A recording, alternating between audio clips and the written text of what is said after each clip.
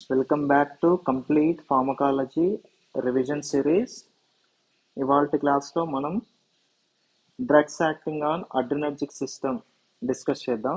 అంటే classifications and examples, mechanism of actions, uses, side effects అన్నీ ఒకే దగ్గర ఈజీగా మీరు కంపారిటివ్గా చదువుకోవడానికి ఈ వీడియో చేస్తున్నా. సో లాస్ట్ వీడియోలో మనం ఏం డిస్కస్ చేసాం? న్యాచురల్గా మన బాడీలో సింపాథెటిక్ సిస్టమ్, పారాసింపాథెటిక్ సిస్టమ్ ఎలా వర్క్ చేస్తాయి అనేది డిస్కస్ చేసాం.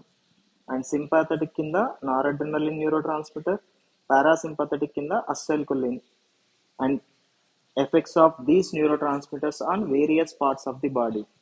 అంటే హార్ట్ మీద, బ్లడ్ వెజల్స్ మీద, బ్రాంకియల్ స్మూత్ మజిల్స్ మీద, లివర్ మీద, జిఐటి మీద, ప్యూపిల్ మీద ఎలాంటి ఎఫెక్ట్స్ న్యాచురల్గా నారడ్రినలిన్ అసైల్కోలిన్ రిలీజ్ అయినప్పుడు కనబడతాయో లాస్ట్ వీడియోలో డిస్కస్ చేసాం. ఎవరైనా ఆ వీడియో మిస్ అయితే నా యూట్యూబ్ ఛానల్లో ఆ లింక్ ఉంటుంది, స్టోరీ ఆఫ్ ఏఎన్ఎస్ అని.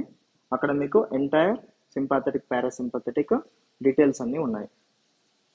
ఈ వీడియోలో మనము డ్రగ్స్ గురించి డిస్కస్ చేస్తాం. సో డ్రగ్స్ అంటే బాడీ స్వతహాగా అసైల్కోలిన్, నారడ్రినలిన్ని బ్యాలెన్స్ చేసుకోలేనప్పుడు మనము డ్రగ్స్ మీద డిపెండ్ అవుతాం. ఓకే, సో అప్పుడు ఏమవుతుంది, మనకి అడ్రినర్జిక్ సిస్టమ్ సైడ్ డ్రగ్స్ వస్తాయి, కొలినర్జిక్ సైడ్ డ్రగ్స్ వస్తాయి. ఇవాళ మనం అడ్రినర్జిక్ గురించి చూద్దాం.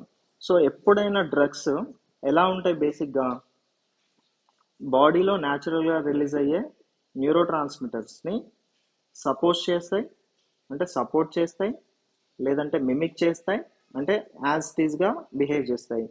లేదు అని అంటే కొన్ని డ్రగ్స్ ఏం చేస్తాయంటే నారడ్రినలిన్ ఎఫెక్ట్స్కి కంప్లీట్ ఆపోజిట్ ఎఫెక్ట్స్ని ఇస్తాయి అన్నట్టు. సో ఈ రెండే ఆప్షన్స్ ఉంటాయి మనకి, ఇద్దరు మిమిక్ చేయాలి, మిమిక్రీ చేయాలి, లేదు అంటే అపోజ్ చేయాలి. ఒకవేళ మిమిక్ చేస్తే ఆ డ్రగ్స్ని ఏమనాలి? సింపాథోమైమెటిక్స్ అంటాం. సింపాథోమైమెటిక్స్ అంటాం. ఒకవేళ అపోజ్ చేస్తే సింపాథోలైటిక్స్ అంటాం. సో మిమిక్ చేస్తున్నాయి కాబట్టి ఇవి బేసిక్గా అగోనిస్ట్ కింద వస్తాయి, అపోజ్ చేస్తున్నాయి కాబట్టి యాంటగోనిస్ట్ కింద వస్తాయి, ఇంతే.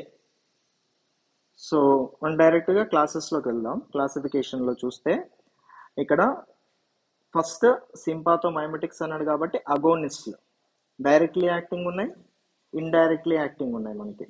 So directly యాక్టింగ్కి, indirectly యాక్టింగ్కి simple difference ఏంటంటే డైరెక్ట్లీ యాక్టింగ్ రిసెప్టార్స్ మీద బైండ్ అయ్యి ఇన్ఫ్లుయెన్స్ చేస్తాయి ఏదైనా. ఇండైరెక్ట్లీ అంటే రిసెప్టార్స్ మీద బైండ్ అవ్వవు, somehow indirectly influences the నారడ్రినలిన్ are neuro transmitter levels అన్నట్టు.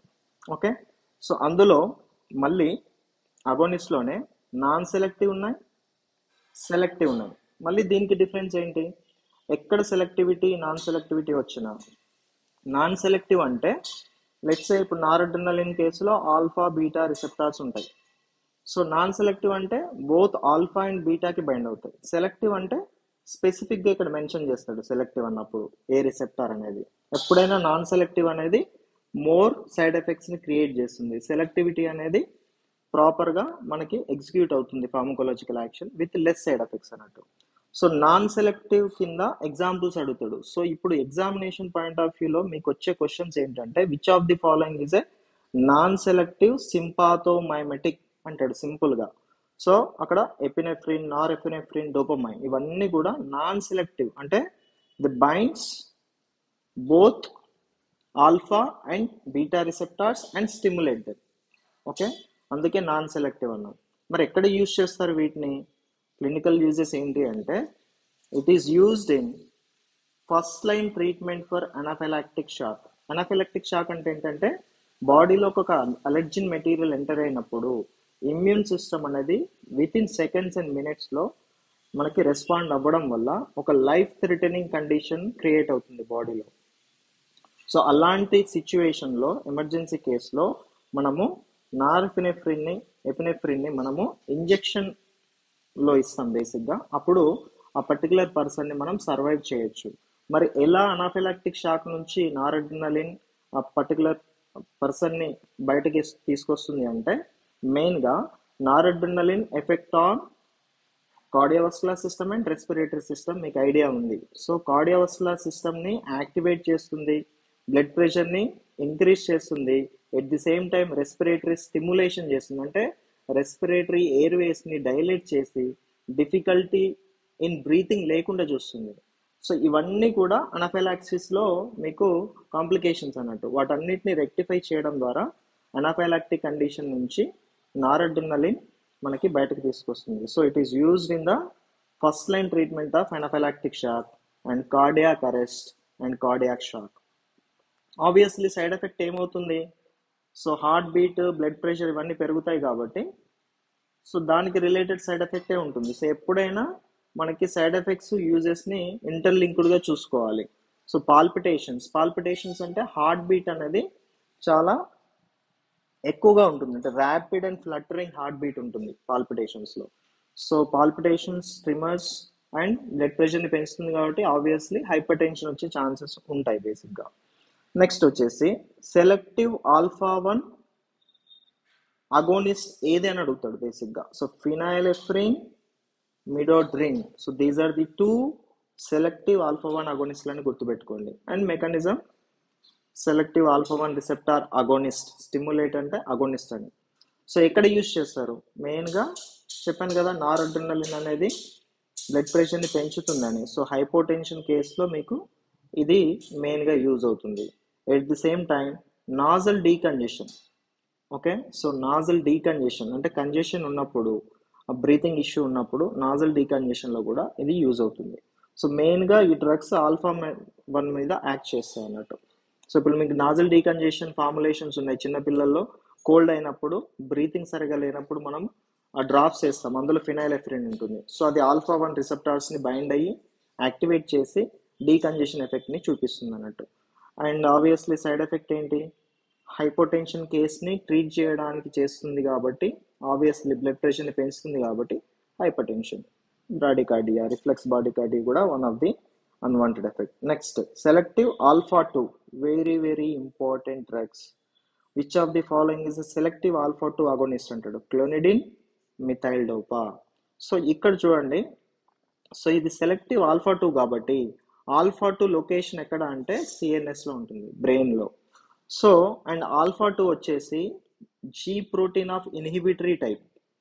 సో ఆల్ఫా-2 అనేది G protein of inhibitory type కాబట్టి ఇది క్లోనిడిన్ అనేది అగోనిస్ట్ కాబట్టి ఆల్ఫా-2ని మనం ఎంకరేజ్ చేస్తే ఇన్హిబిటరీ టైప్ ఆఫ్ యాక్టివిటీస్ వస్తాయి, బికాజ్ ఇది జిఐ టైప్ కాబట్టి.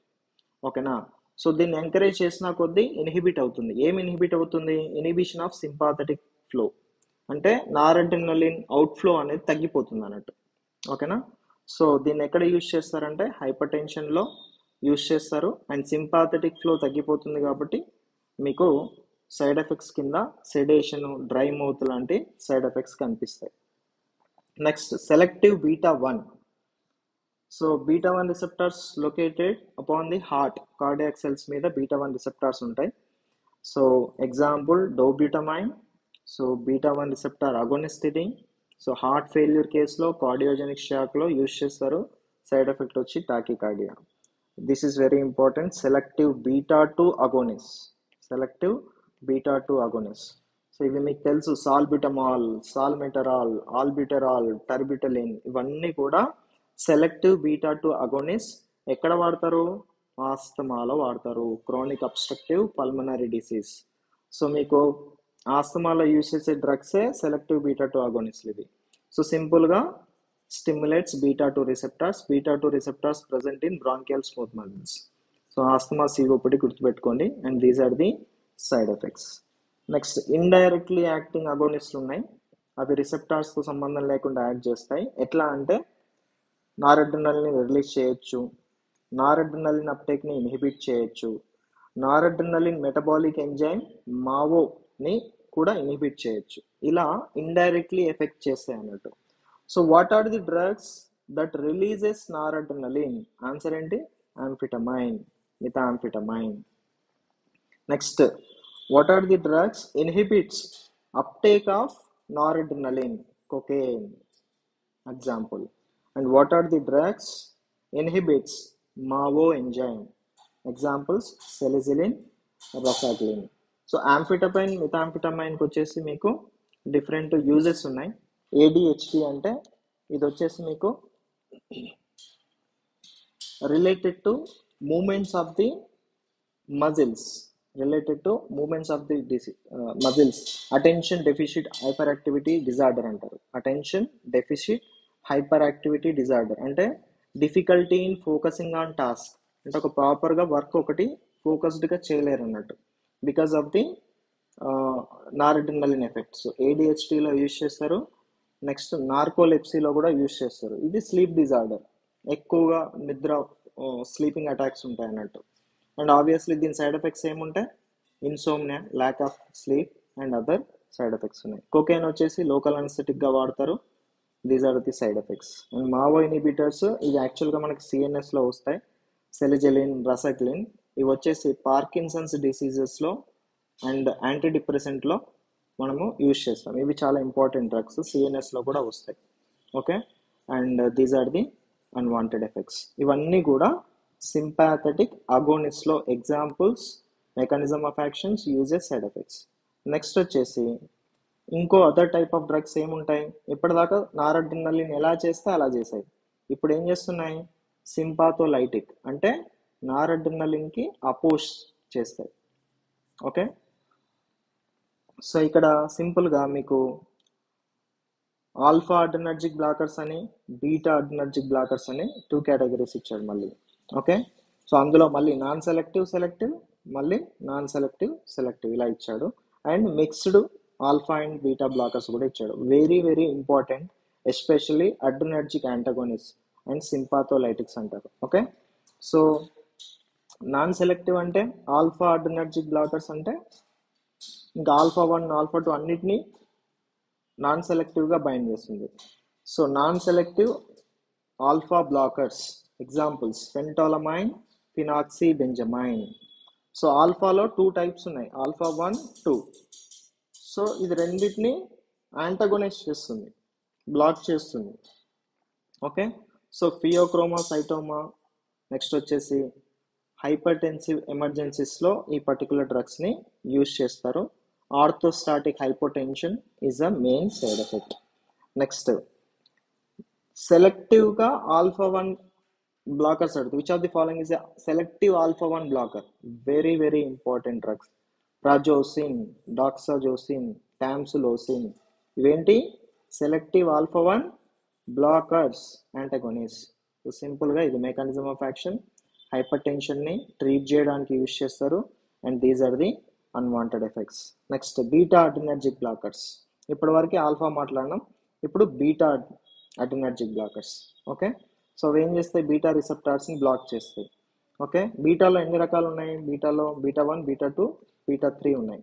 సో నాన్ సెలెక్టివ్ బీటా బ్లాకర్స్లో చాలా చాలా ఇంపార్టెంట్ ప్రొప్రాలాల్ నాన్ సెలెక్టివ్, గుర్తుపెట్టుకోండి.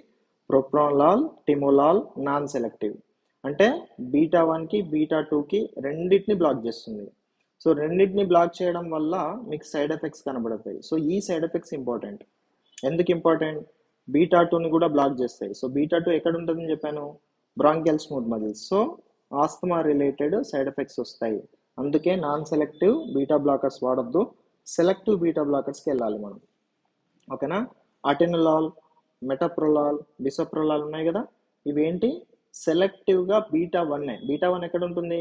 హార్ట్, దాన్ని మాత్రమే బ్లాక్ చేస్తుంది. So it's a best drug are drugs to treat hyper tension and heart failure. And ఇక్కడ సింపుల్ సైడ్ ఎఫెక్ట్స్ ఉంటాయి, బ్రాడికార్డియా అండ్ ఫ్యాటిక్. ఫ్యాటిక్ అంటే అలసిపోవడం. Okay, so next వచ్చేసి ఇవి ఇంపార్టెంట్. ఇవేంటంటే mixed both alpha and beta. So very very important drugs. ఇవి చాలాసార్లు ఎగ్జామ్లో వచ్చాయి. కార్బిడలాల్, లాబెటలాల్. So they black both beta and alpha receptors. అన్ని టైప్స్ని బ్లాక్ చేస్తుంది. సో హార్ట్ ఫెయిల్యూర్లో హైపర్ టెన్షన్ని ట్రీట్ చేయడానికి యూజ్ చేస్తారు. అండ్ హైపో టెన్షన్ అనేది side effect. So these are the drugs classifications of సింపాథోమైమెటిక్స్ and సింపాథోలైటిక్స్. So next వీడియోలో డ్రగ్స్ యాక్టింగ్ ఆన్ కొలినర్జిక్ చెప్తాను. అక్కడ కొలినర్జిక్ అగోనిస్ట్లో next anti కొలినర్జిక్స్ అంటే కొలినర్జిక్ యాంటాగోనిస్ట్లు discuss చేద్దాం. సో మీకు ఈ వీడియో నచ్చితే సబ్స్క్రైబ్ చేయండి, షేర్ చేసుకోండి మీ ఫ్రెండ్స్ తోటి, కమెంట్ చేయండి మీకు ఏమేమి టాపిక్స్ మీద వీడియోస్ కావాలో. ఓకే, సో ఫాలోయింగ్ వీడియో దీని మీద MCQ వీడియో ఉంటుంది. So I will see you in the next